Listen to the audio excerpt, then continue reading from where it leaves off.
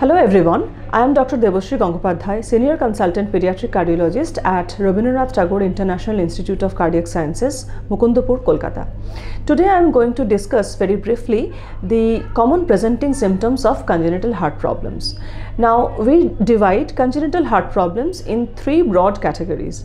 Number one is cyanotic congenital heart disease, number two is cyanotic congenital heart disease, and number three is admixture lesions.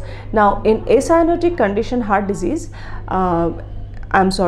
cyanotic congenital heart problem, the child may most commonly present with an abnormal heart sound, which may be picked up by the pediatrician at the time of routine health checkup. Now, the other symptom of cyanotic congenital heart disease could be features of heart failure. Now, when I say features of heart failure, I mean that these babies are generally they are slow to gain weight, they don't eat that well, they may be suffering from multiple chest infections, which may be more than 6 to 8 chest infections per year, and typically these chest problems or respiratory illnesses, they take longer to become all right. So this is an important symptom of cyanotic congenital heart disease. The other group, the second group, the cyanotic congenital heart lesions.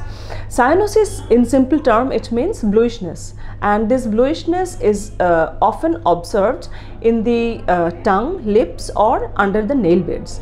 So cyanotic congenital heart disease is a serious type of illness, and if some bluishness is observed in the area that I just mentioned, these babies need to be investigated.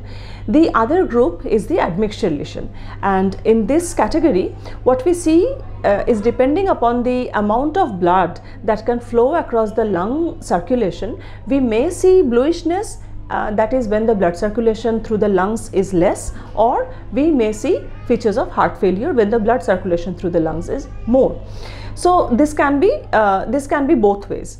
So to summarize, in cyanotic congenital heart disease, we most often see babies who are otherwise asymptomatic. They come to doctors for evaluation of heart murmur, or they may come with symptoms of heart failure such as poor weight gain, recurrent chest infections, or poor appetite. The other group, the other important group is the cyanosis, that is bluishness of the tongue, nail bed, and lips, and the third group, which can be mixture of two.